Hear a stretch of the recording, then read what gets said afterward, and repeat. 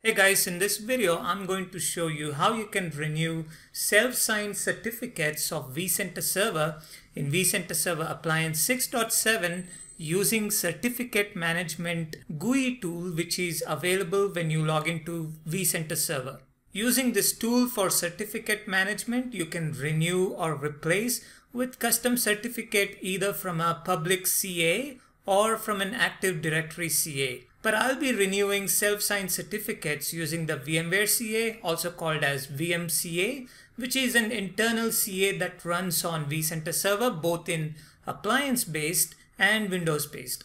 Now, if you're running vCenter Server 6.5 or prior, including the Windows vCenter Server of any version, then you need to use the command line tool.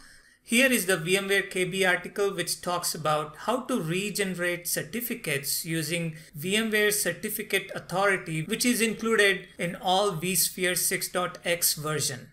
Okay, so let me jump into the demo. Now this tool is not going to work in the Adobe Flash client. You need to be using the HTML5 client. So I'm going to click on Launch vSphere Client HTML5. To renew the certificate, you need to log in as SSO admin. So I'm going to use the default SSO administrator credentials, which is administrator at vsphere.local. And then I'm going to type in the password, click login. All right, so let me give a quick tour of our vCenter Server environment. So I'm going to open up hosts and clusters. And in hosts and clusters, I have a very simple environment, a single HA cluster, and I have a VCSA which is running in VCHA mode. Now this procedure to renew the certificate would be similar for any standalone VCSA as well. So first thing what we have to do is we have to go into menu and navigate to administration. Okay, so here it is, certificate management.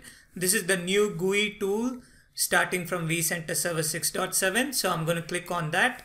Now you need to enter the credentials of the vCenter Server to manage the certificates. So you can either type the server IP or the FQDN. So I'm going to type the FQDN of the vCenter Server, vcsa.contoso.local. And again, you need to use a SSO admin account. So I'm going to use the default admin account, which is administrator at vsphere.local. And I'm going to type the password and click on login and manage certificates. So here is the new GUI tool which I was talking about. So it will show you all the certificates which are assigned to this vCenter Server. So starting from, you can see the machine certificate and all the solution certificates, including the root certificate. And for each certificate, it will show the expiry date. And if you click on view details, you can see the certificate information as well as the issuer information. Now back to certificate management. Let's just say I want to renew a certificate which is going to expire in another few days, right? So all that I have to do is I just have to click on action, okay, and click on renew. So it says new certificate will be issued using currently configured VMCA root certificate. So I'm going to click on renew, and that's it. It says success, certificate renewed.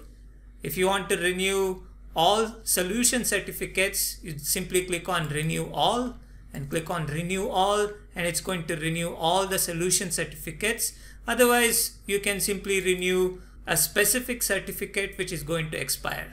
And if you want to replace a certificate with a custom certificate, let's say from a public CA or from an Active Directory CA, you simply click on replace and follow the procedure to replace the certificate.